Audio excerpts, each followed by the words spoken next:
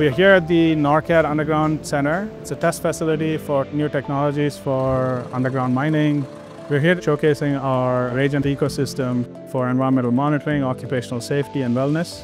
We already had the Rajant mesh network installed here at NORCAT, and it was very easy for the team to come up, install the new platform, and then operate over the existing mesh. Put power to it, connect it to the network, and your mesh will start communicating.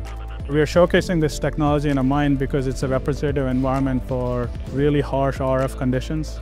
It's applicable in oil and gas, defense, military applications that require fast deployability, minimal infrastructure.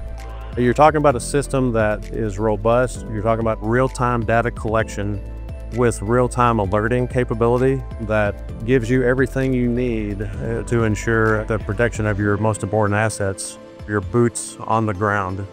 The technology is moving forward. It's making mines safer. Real-time health monitoring, you can make necessary decisions, making sure that everybody gets home safe every day.